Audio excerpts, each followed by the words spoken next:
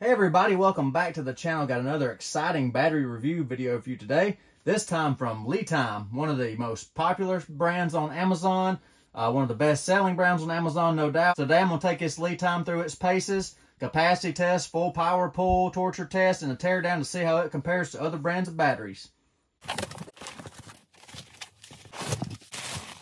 So you saw that unboxing. We get a battery, got a nice little packet that includes a product manual, your terminal bolts and some caps, a little brochure for other offerings from LiFePO, a sticker pack, your quick start guide and warranty service card, and a nice little envelope, plastic envelope to keep everything organized.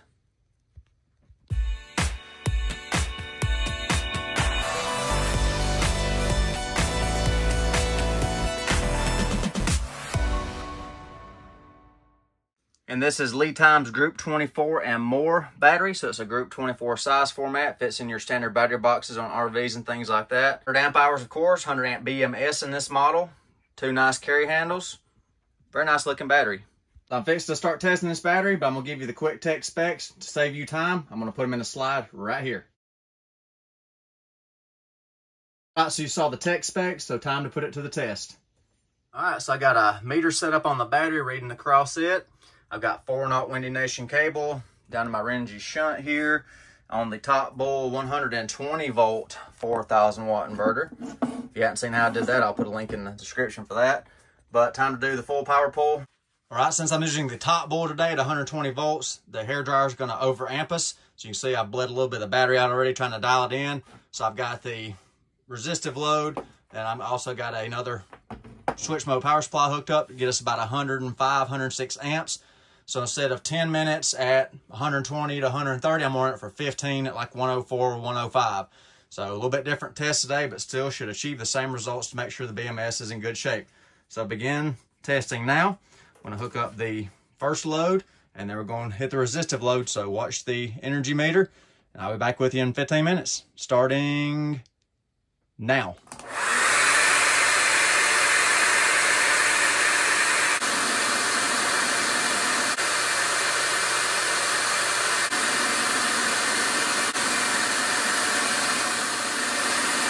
All right, that's 15 minutes at 104 to 107 amps. So it did pretty good.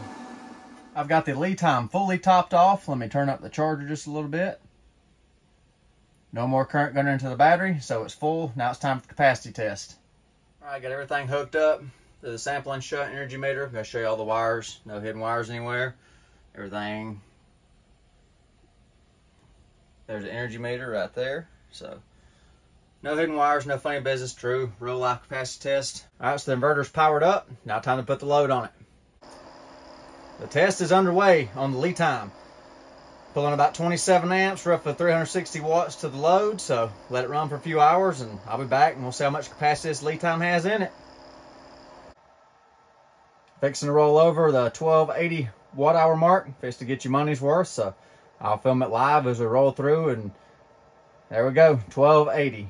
So it's got 100 amp hours out of it already, so anything past this is a bonus. It means you're getting more than what you pay for. So still at 12.31 volts, 12.30, so pull it a little longer and see how far it'll go. Okay, the inverter just shut off at low voltage. 1,339 watt hours out of the LiFePO. Very nice, very nice. All right, take one good last look at this LiFePO Group 24, 100 amp hour. It's time for the teardown. What y'all all came to see how this unit's built. So I'll go crack it open. As normal, I've got it most of the way cracked open, so I'll open the lid so we can look at it at the same time together. All right, see what we got going on here. Get you a little closer look and see what all is happening in this battery. Let's start with the wiring on this model. So going up to the terminal post on the top of the battery, we've got 3 200-degree silicone jacketed number 10s on the negative side, and then the positive side is a single number 6 200-degree jacketed conductor. So I had to cut the extra insulation off. They got a protective jacket on top of the actual wire, which is nice to see. Hydraulically crimped connections. Got nice sealant so the terminal bolts don't back off on the top. Nice solder connections for the battery leads and the output leads on the BMS. There's a LiFePO branded 100 amp BMS right there. We got balance leads going down to the cells here. Thermal switch looks like on the side of the cells. No low temp sensors or anything like that on this model, which is not marketed as having that. There are no claims from LiFePO for low temp protection on this model. So I'll see if I can go into it a little further, and we'll investigate how the cells are constructed and all that. That cell pack is not coming out of that case. I pulled and pulled and pulled and pulled, wiggled. This one is glued down something serious. It's not coming out of that case without destroying the case. So I cannot get this cell pack out of this enclosure, which is a good thing. That means it's solidly built. There's foam everywhere. But anyhow, I pulled the BMS loose. Want to check, make sure we got a high temp protection on the BMS plus the cells. You can see we got this is 75 degrees C thermal switch right here. I looked at with my inspection mirror. It's a pretty standard 75 degree switch there, protecting the cells from a high temp condition. The BMS is mounted on an epoxy board on top of the cell pack. And let me change the camera angle and I'll show you we might can see it from right here. We have a high temp thermal switch on the BMS too, right there. See those white leads? Little white switch right there. So there's a high temp thermal protection for the BMS board and high temp thermal protection for the cells, the battery pack. We got nice corner guards here, nice tie band compression, nice thick epoxy board between the cells. Very nicely built pack. I'll try to get you a shot of the laser welds on the side here for the bus bars. Very clean laser welds down in there. No splattering, nice clean welds. Machine screw bolted connections for all the balance leads. Nice wire loom protection on the balance leads. Everything's sealed off. Nothing's loose. Very nice quality built pack.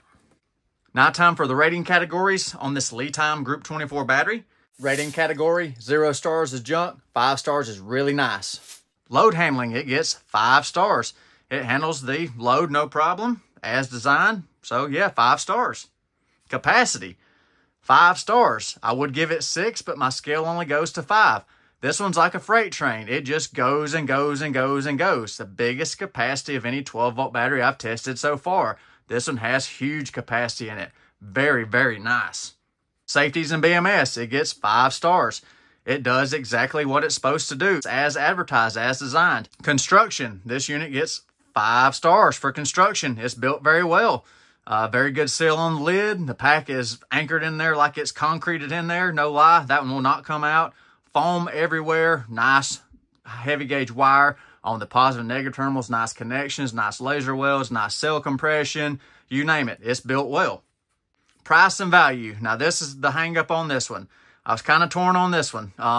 It's on sale right now. It's normally $255 and they got a coupon, so it's like $229, $230 right now for this model. So the price is down compared to its normal price, but there are some options that give you a little extra for what the price is. Some have low temp protection at this price range. This one does not, but I got to kind of weigh that in with the capacity and the construction. I was torn between 4 and 5 stars on the price and value. So I'm going to give it 5 stars because it's got such a big capacity in this unit and it's so well constructed. Even though it is a little more expensive, I'm going to go ahead and give it 5 stars on this one because I really think this one's worth the money because it's a heavy hitter. And would I run this battery? Yes, I would run this battery. No problems at all, but just keep in mind, this battery does not have low temperature protection. So if you're using an RV and marine applications, be sure to protect it from freezing. You cannot charge this one below freezing. It will be damaged. So that is the one caveat to this Group 24. There's no low temp cutoff. That's my gripe. If they'd have put low temp cutoff, this one would be really hard to beat. Great quality battery, great brand. I can see why LiFePO is so popular. This is just a great battery. Just great all-around battery. So yeah, definitely a good one. So I hope you enjoyed today's video. Thanks for watching. Y'all take care.